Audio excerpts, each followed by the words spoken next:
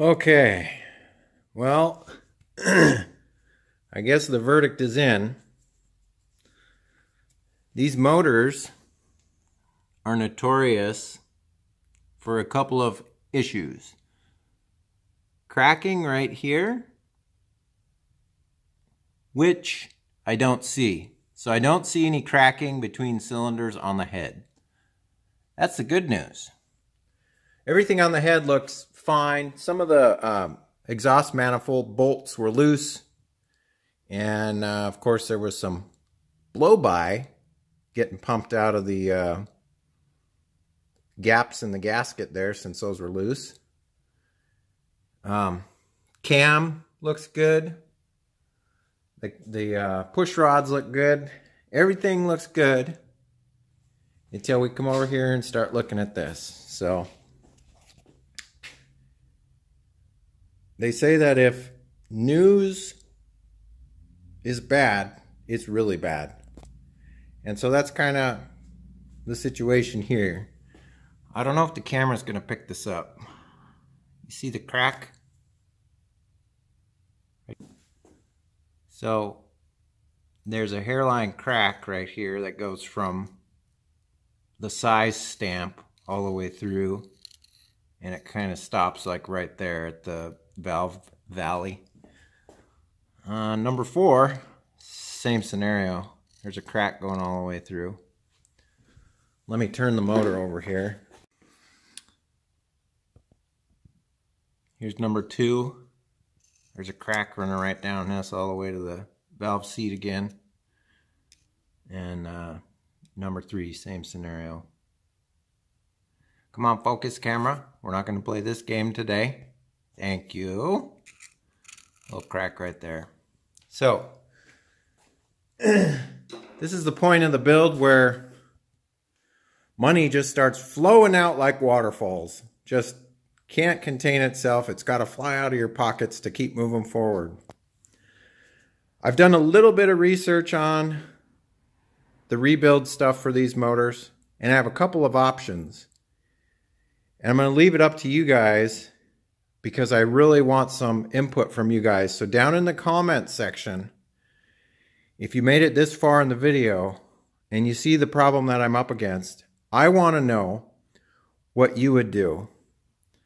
So let me give you an example. They make rebuild kits available on eBay with pistons, piston rings, and the liners on this actually look good. There's no scarring or anything like that. I would just have to re-hone them. But the kits do come with liners if you need to press the liners out. So my question for you guys that I want you to put down in the comments here: would you buy the eBay kit for 800 bucks, or would you actually go to an Isuzu dealership and buy 1, 2, 3, 4 pistons and rings and head gasket and all the other gaskets, which is going to be about $2,000 to $3,000 is my guess. I've seen the single cylinder piston and liner kit for like 400 bucks.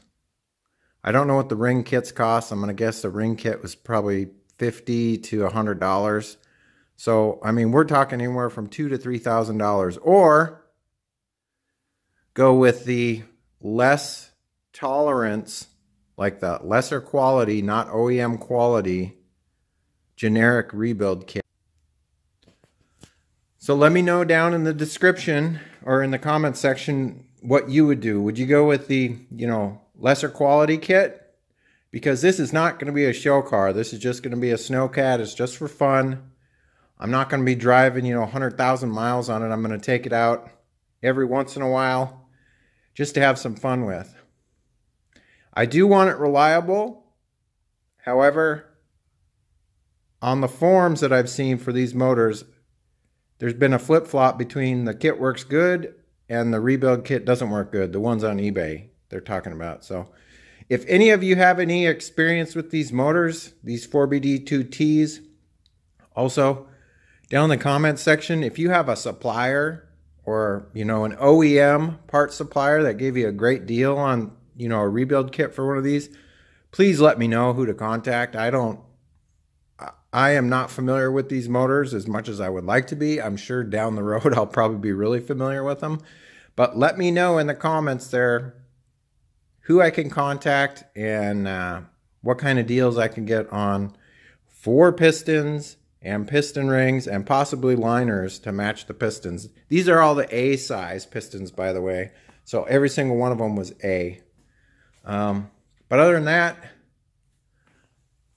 I've got a bunch of parts now that I can run through the dishwasher. And I've got another video coming up, something interesting I found with the alternator, since this has a vacuum pump on it.